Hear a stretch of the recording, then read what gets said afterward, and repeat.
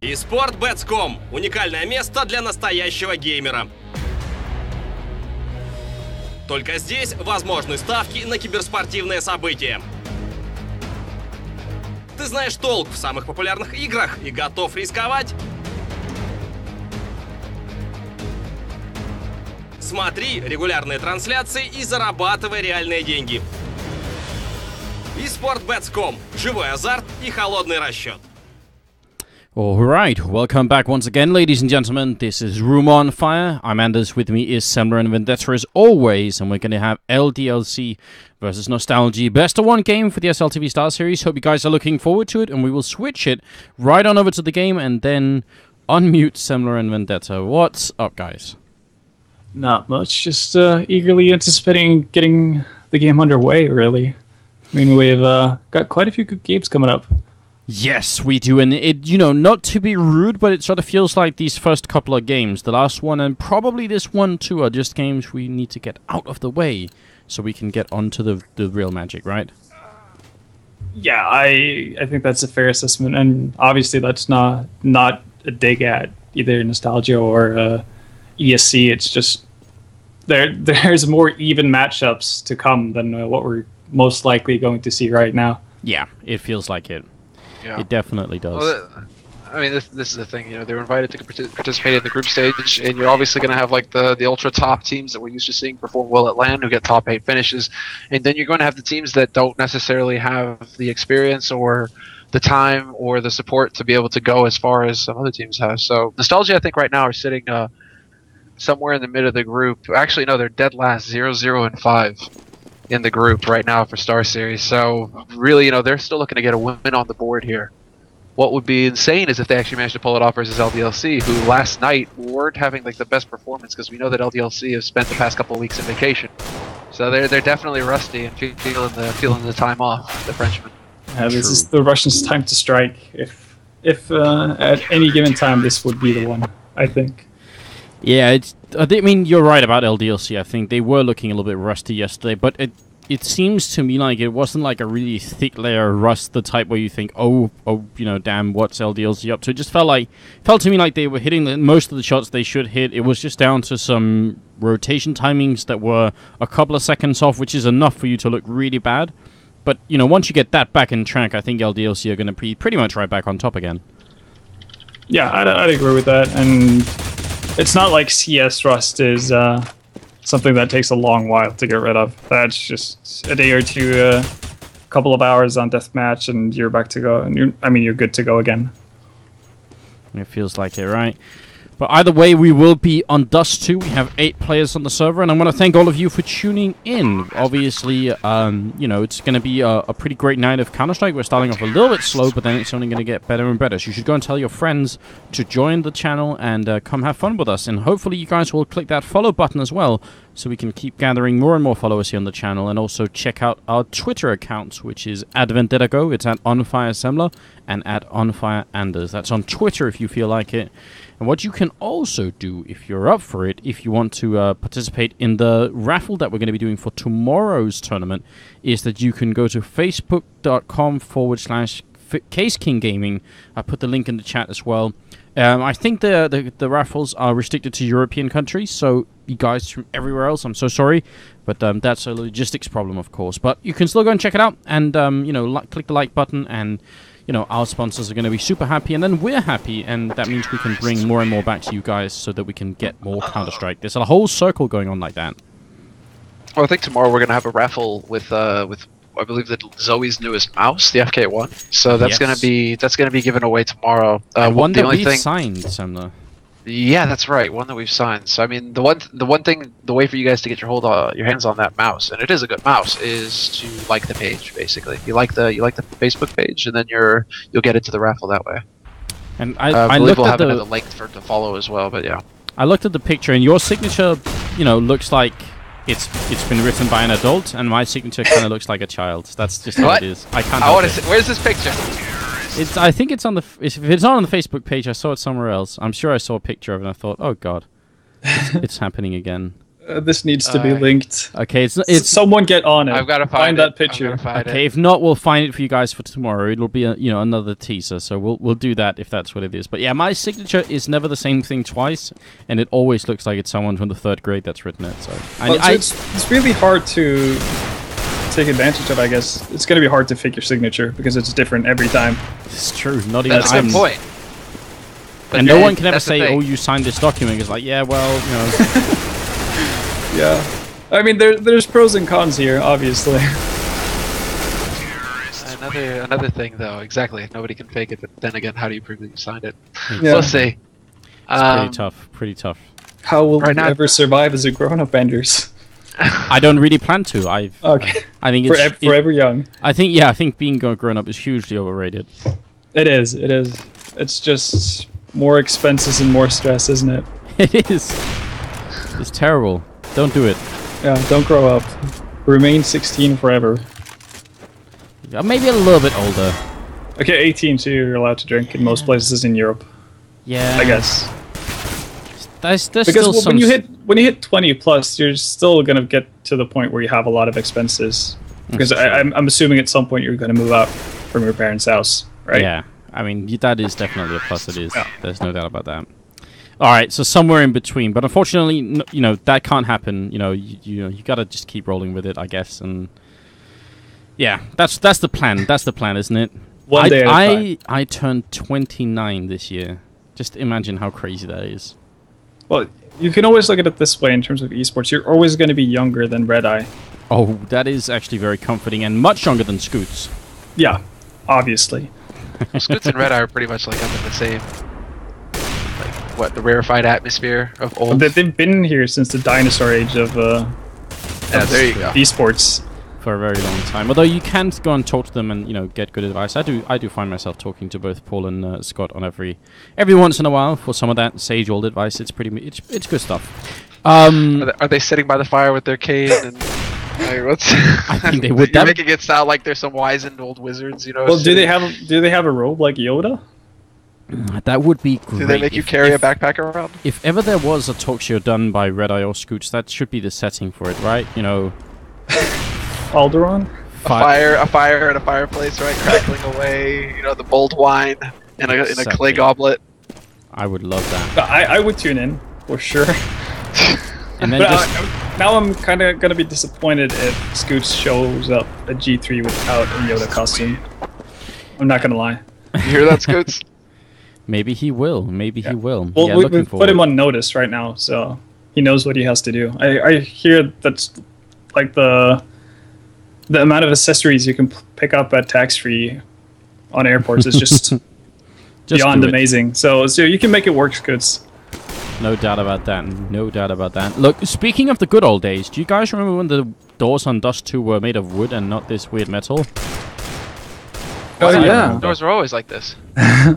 That was back in the days when we were young, wasn't it? Well, I thought it was because I played the game on low graphics, so they just had to put wooden doors in because, right? I mean, that's how you upgrade. If you turn them all the way up, they're made of diamond. That's how it is. Actually, did you see? There was this thread on the CS:GO subreddit where there's this one guy who had been tinkering with his config, and he wasn't aware that there had been an update over the night. So he tinkered with his config, gone to bed, woken up, fired up Dust 2, and the doors were messed up. and he really had no idea what he had done. So he'd made a thread on CSGO Reddit asking people, I think I botched my settings, guys. Can someone help me get the doors back to normal? You know what I've just realized? The doors in the CT spawn are actually still made of wood. So how does that work? The doors in the CT spawn? What do you mean, the doors in the CT spawn? There are some wooden doors in CT spawn. Yeah, spawn. like the double doors inside a spawn? Oh, someone at Valve is about to be fired.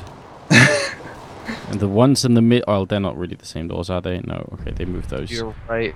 Look, I will never, ever get used to it. I've from a gameplay point of view, it's obviously better than being able to one-shot people through, but the look of it, I don't think I'll ever get used to it, but here's the thing, my brain adjusts very slowly. Actually, I think maybe my brain doesn't adjust at all anymore, because for me, I don't know if you can feel this, Vendetta, but for me, the Galil and the FAMAS are still the new weapons for me in Counter-Strike. I still think of them as these odd weapons that they added at some point. I will never ever get used to the idea that, you know, those are... Of course you buy them now because they're good weapons and they fit within the game and they have done so for a very long time. But I still think of those weapons as being sort of relatively new additions. Well, yeah, I guess I'm coming from the same place as you, and also I feel like the scope rifles are fairly new in a sense. Obviously, they've been reworked since CSGO came out, but they weren't heavily used. I mean, we saw them back in CPL 2002, 2003, 2004, those kind of, like, that era of CS. And then they just more or less disappeared until CSGO came around. So every time you see it, it's kind of a surprise. You're like, oh, well, this gun exists. And obviously that's barring the period where the AUG was pretty okay in CSGO, Wow. There was a few golden days when the AUG was more than just okay. Slightly above average. Alright, look, we have 10 people on the server, so thank you for your patience, guys. I know we got a little bit delayed starting this, and we don't want to get too delayed because we have some incredible games coming up. But for now, we have Nostalgia versus LDLC, the Russians playing the French. It's going to be a best-of-1 game on Dust 2, and this is the SLTV Starseries Season 10. You're on Room on Fire, and welcome, and thank you for joining us. I'm Anders, with me is Semler and Vendetta, as they always are. I hope you guys are going to have a good time. So... the Russians, what are they going to do? Apart from just, you know, having a little bit of luck, what can they do to beat LDLC here? I wanted to say, well, winning the knife would be a good start, but then again, we're playing Dust 2, so... yeah. So that doesn't matter that much. Exactly, there's not too much value in winning the knife on Dust 2, so... it's hard to say. I think Dust 2 does lend itself to, I guess, what you might call a bit random gameplay. At least it lends itself towards the style that mixed teams often play. So that could work in the benefit of Nostalgia, but again, if you're playing up against a well-structured team, they shouldn't have too much problems of figuring out what they need to do actually to just counteract that.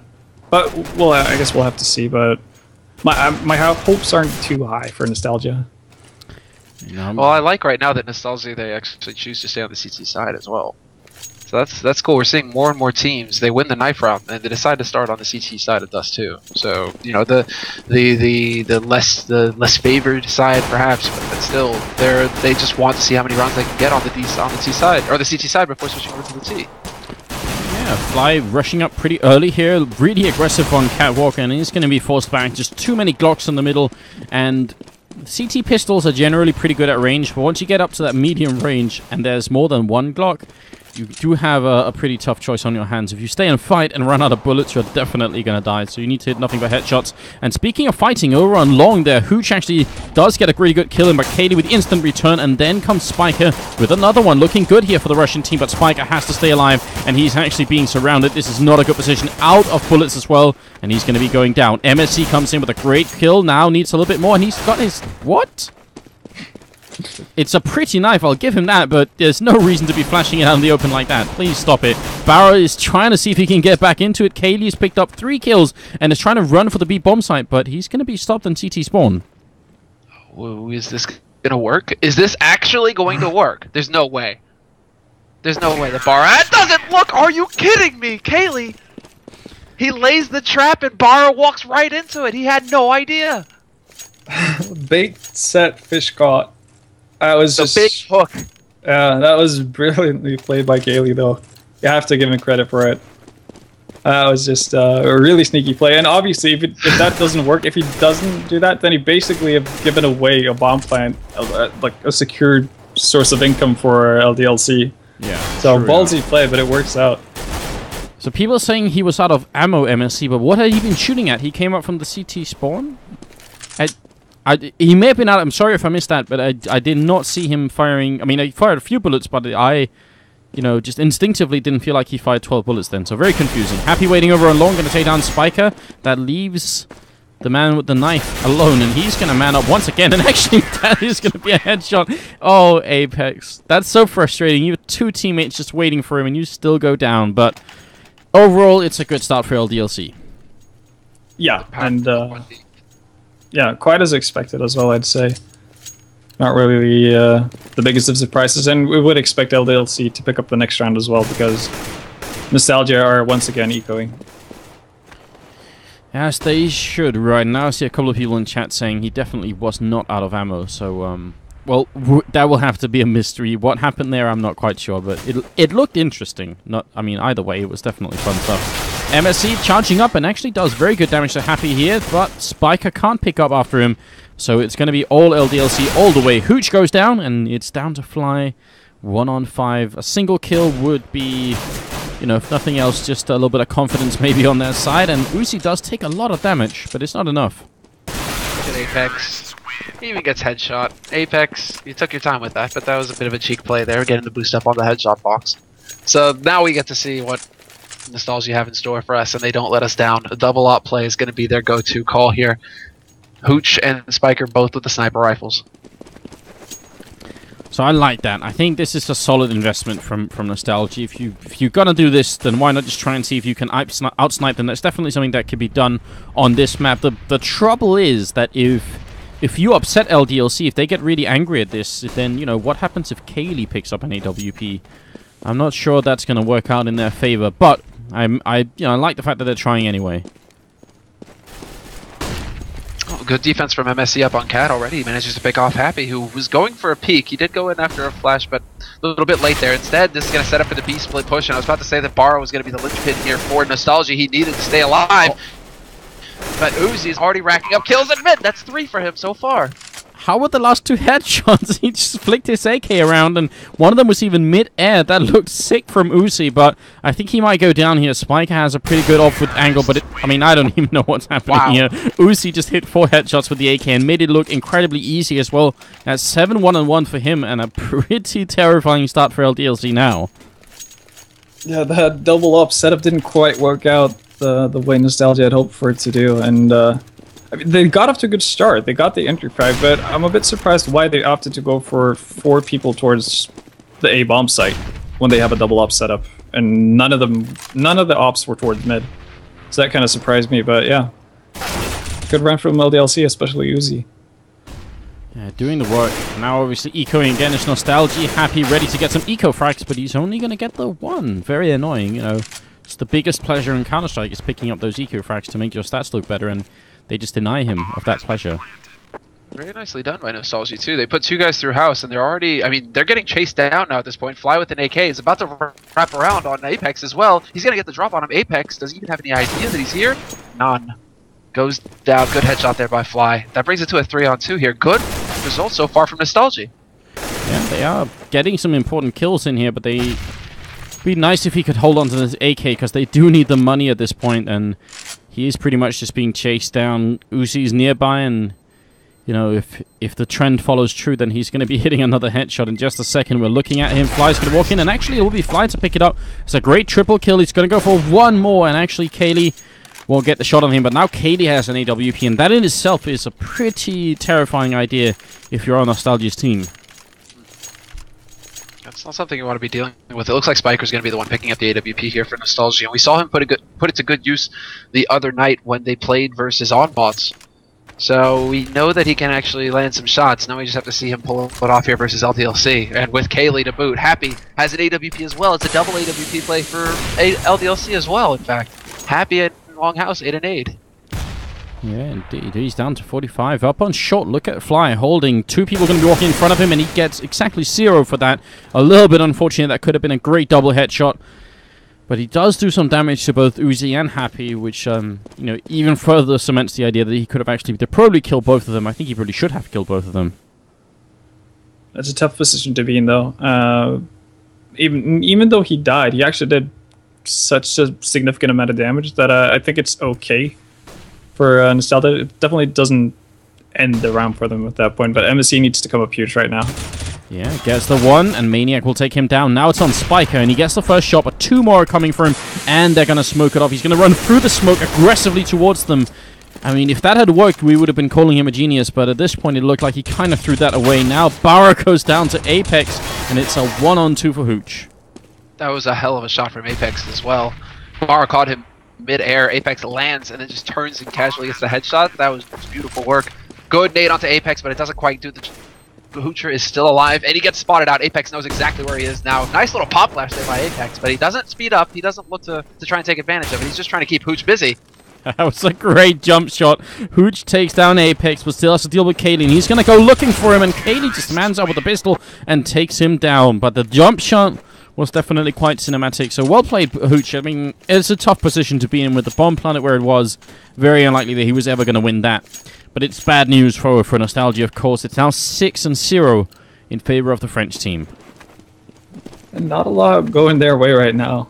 That's for sure. But I also think that Spiker did make the right decision actually there at long, opting to aggressively go towards the cave area, because he was going to get sandwiched in regardless if he stood still. So I think that was the right call from him. Unfortunately, it didn't work out. No, and unfortunately this round the timing was so unfortunate for Nostalgia. So once this is over, let's try and go through what happened. It's a 2-on-4 right here. Hooch down, CT spawn. Barra trying to run up. The bomb is still not down, but very unlikely that they can actually win this. Apex is waiting. He's going to take down Hooch, leaving Barra alone. He gets a shot on Kaylee, but that doesn't even matter. And the bomb is all the way up in T-spawn, so LDLC, they're not even trying to win. They're just hunting for the frags. What was really sad about what happened is that Nostalgia went for a boost up on short, which is a really cool idea, but then the setup that they were going to have was going to be they were just going to wait here, basically. And because LDLC just charged on short, I think Nostalgia actually got caught off guard. Whereas normally, if you're on the CT side and you boost up, you want to catch the terrorists off guard. So it was kind of a switch around there. Yeah, and that whole boost is for a slower paced game, right? They're looking for a slow paced round, and LDLC, that was just the last thing they had on their minds. I actually think that's the fault of whoever's crossing over towards B. Whoever's crossing over B at that point needs to give as much information as he can from what he sees when he crosses over mid. Either he's going to say that, well, this is smoked off, so there's the potential for the opponents to come down mid through suicide and onto short. Otherwise, if it's not smoked off, then obviously you should be able to see them. Yeah. If there's nobody in suicide at that point when he crosses over, then they're probably not, or then they're not going to be fast enough to get onto catwalk before the two guys being boosted up are. So I think that's definitely shows an issue with their communication, and that's definitely sorted out before they play a team like LDLC. I mean, 8-0 is a pretty big statement from the French team. It was looking a little bit, there were some close rounds earlier on where Nostalgia made it, into a one-on-one in the pistol round amongst other things, but right now it's just looking like they're not going to stop, though Apex does go down, and that might be the best start yet. Oh, nicely done there by Hooch. He actually got caught with a nade in his hand, and he was still able to recover from the situation. However, Uzi does manage to peek through the mid doors and catch him off guard. It's going to be Fly now, who's right around the corner. Uzi may not expect this. Fly actually peeking through, puts a shot on, but doesn't get anything from it. He only has the info now that a man crossed the lower dark.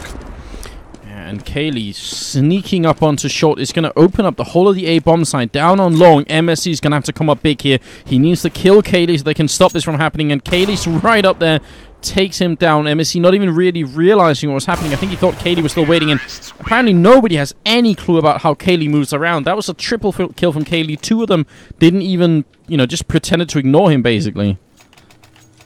Yeah, again, it seems like there's something very wrong with how Nostalgia are communicating with each other at this point, because at least after Kaylee gets that first frag on the guy in slope, there should definitely be, everyone should be aware of what he's doing and where he's able to be in the next 5 to 10 seconds. And Kaylee hits one through the double doors, then takes down another one as they try and rush lower dark. And the guy who made it through, he dies anyway to Happy there. No, actually, sorry, to Apex. So things are just looking awful right now for the CT side. Barra might be in a position to pick up a double kill, but he's going to go down as well. Oh my god, this is a slaughter if I've ever seen one. Well, they're just turning this into a pure aim fight, aren't they, LDLC? I mean, look at them. They still have the majority of their nades. They aren't even using their smokes. They don't even use their flashes. All 4 remaining members of LDLC have all 4 flashes. All 2 flashes on them. I mean, they're literally just walking into parts of the map and just winning the aim duel flat out.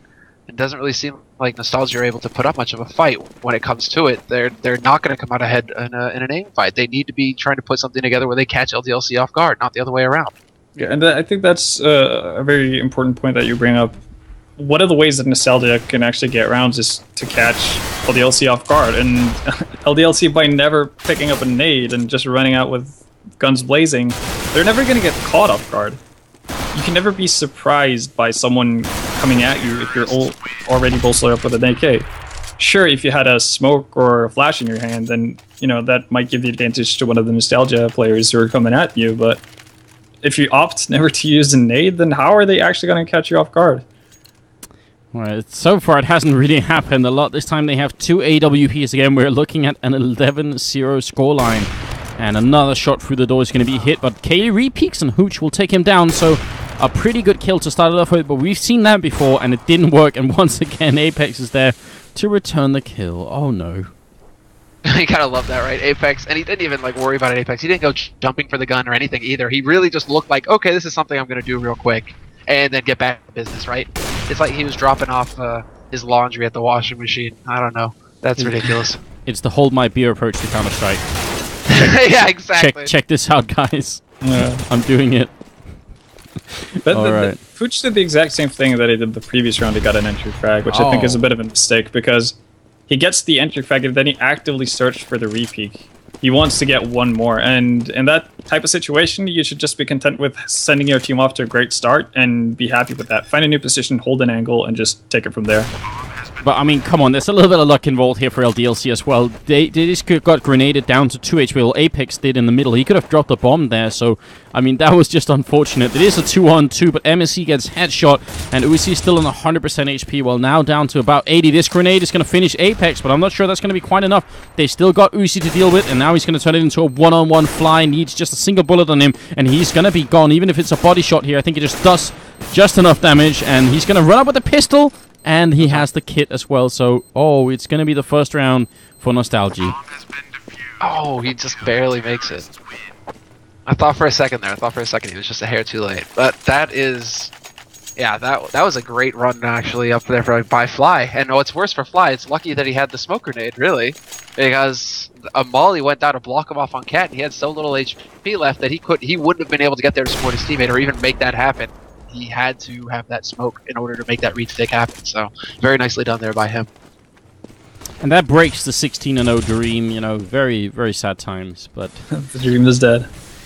For Nostalgia, maybe see if they can bring a few more rounds together here, make the score look a little bit better. Although it seems like LDLC, they want revenge for that last round. They feel that they wanted that as well, the 16-0. Unreal. And then running headshot onto Kaylee.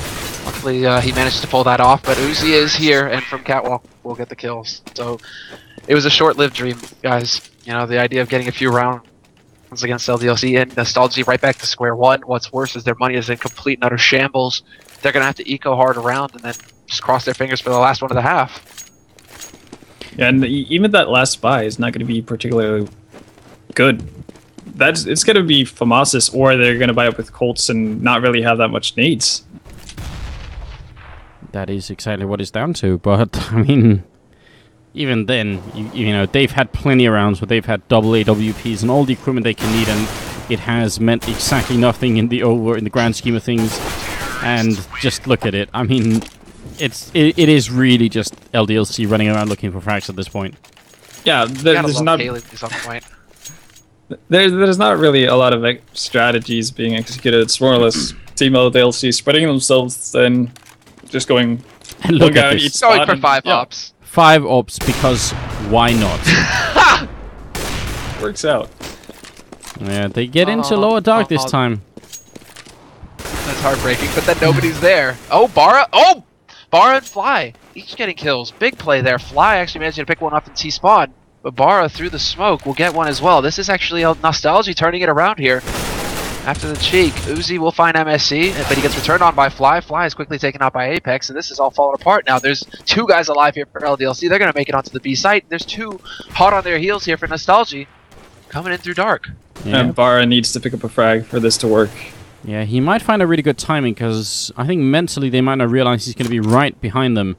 But I think he heard the steps. Did he know? Happy's going to be walking right in, and Bara, come on! No!